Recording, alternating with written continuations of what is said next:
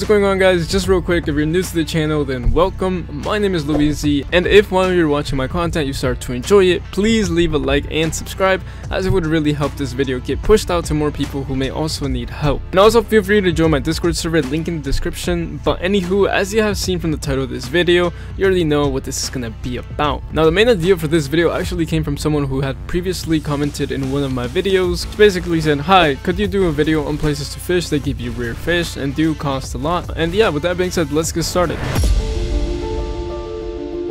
So I do want to start off by saying that if in case you are watching this video as a beginner, meaning that you are around levels 1 through 20, then keep in mind you won't really make as much money from fishing, and I do touch base on the reasoning behind this in one of my past videos, which you guys can actually feel free to check out. But basically, it's the simple fact that when you're new to this game, you may not have enough money to upgrade your rod, and so therefore you have a much lower chance to catch some good rarity fish that will sell for somewhat big money. And the reason why I talk about money is because that's what the comment was interested in, fish that cost a lot. Now, I'm not saying it's not possible to catch a good rarity fish as a low level, because I have seen some beginner players catch some good rarity fish, but it will certainly be a bit trickier when you're just starting out and have 0 upgrades on your rod.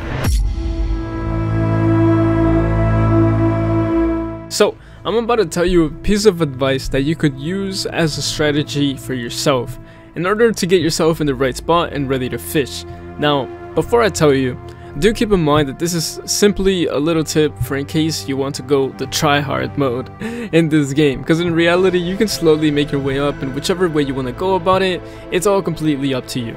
But basically, if you are around levels 1 through 29, I'd say you should focus on hunting first as much as you can, only if you're able to. Now, when I say only if you're able to, it's just because in some scenarios, some people sometimes aren't able to find someone to take them hunting, so I do completely understand that you're not always going to be able to go hunting. And you may even be wondering, well, why would I want to go hunting in the first place? What if I'm more into fishing instead of hunting? Why should I hunt until level 29? What's up with level 30 then? Well, I'll answer those questions for you. Number 1, the reason why I'd suggest for you to hunt first while you are in between levels 1 through 29 is because hunting will get you more money than fishing.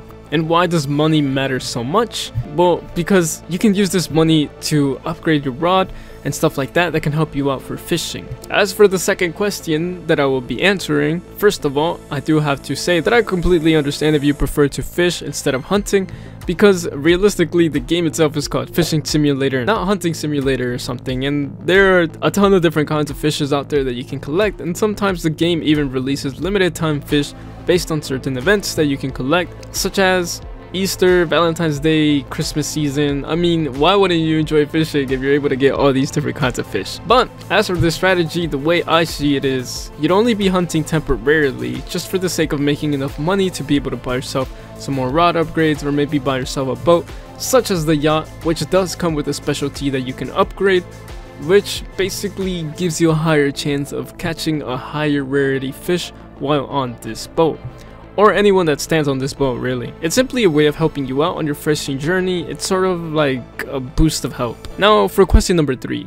As far as only hunting until level 29, the reason why I mentioned this specific level is because once you hit level 30, you unlock this island called Ancient Shores.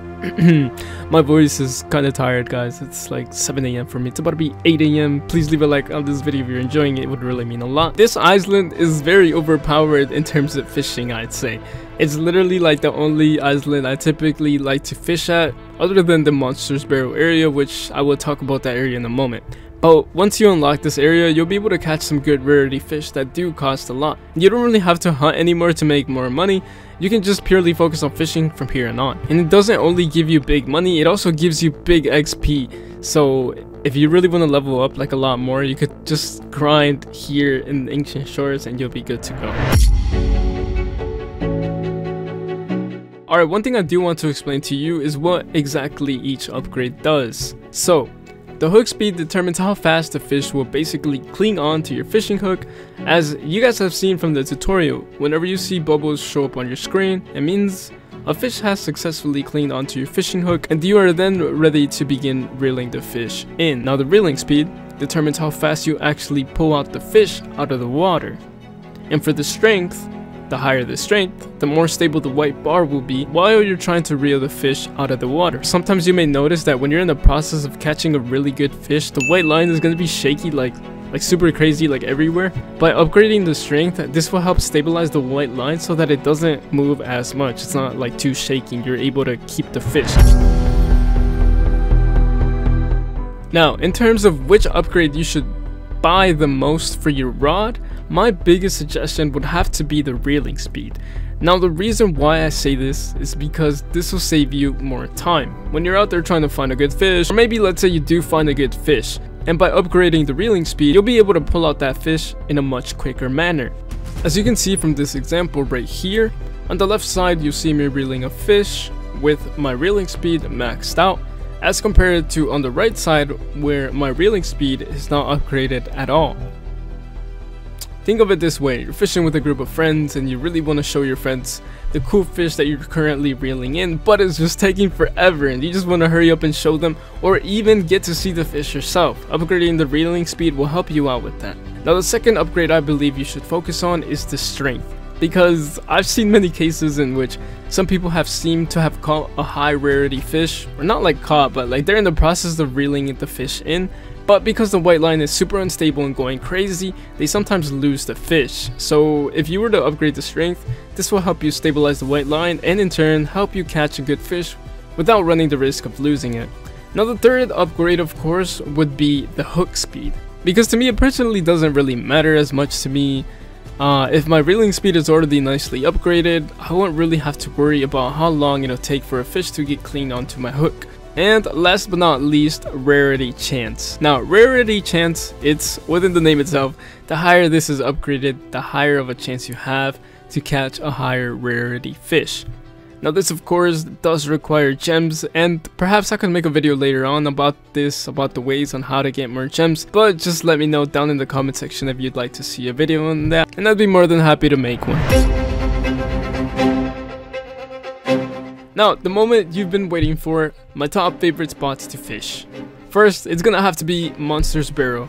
You can press the M key on your keyboard if you're on PC to open your map and you're able to locate this area within Monster's Barrow, or if you're on mobile you can simply tap the map on the right side of your screen. Now, if you stand anywhere on these rocks, I think it's a very nice place to fish. This area is actually an area I enjoy fishing at.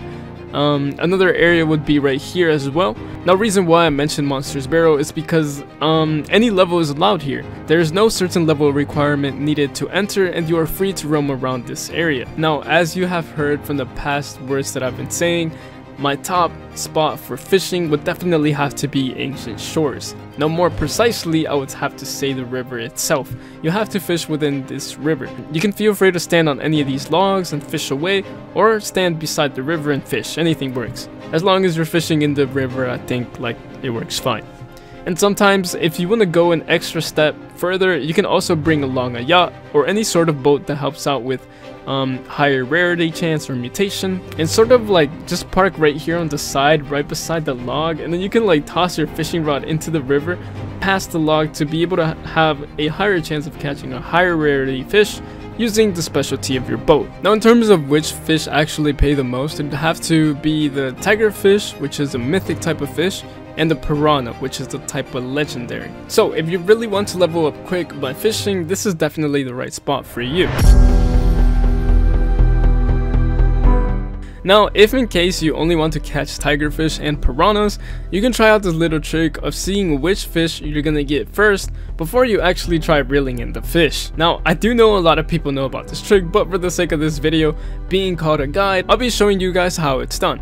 And it's very simple to do. However, I am not quite sure if this works on mobile simply because I play on PC and not on mobile, but it wouldn't hurt to try. So basically, you just want to toss your hook into the water, zoom out, down, like below, just like a little bit, until you can see your hook, and from here on, you are able to see which fish cling onto your fishing hook, and you are able to decide whether you want that fish or not. Now, if you don't like the fish that you see, you can just wait for another fish to pop up, because I've seen a lot of people remove their rod if they don't like the fish and then tossing it back out again, when in reality you don't even have to do that. All you have to do is just wait for the fish to change and you're good to go. Anyways, there you have it, guys.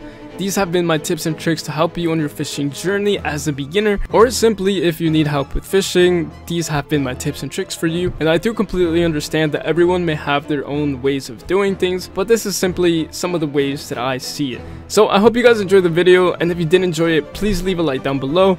Subscribe if you enjoy my content, it would really mean a lot to me. And with that being said, my name is Luigi. Pursue your dreams, and I'll see you in the next video. My voice is dying, guys. But whatever, thank you guys for watching. I'll see you in the next video.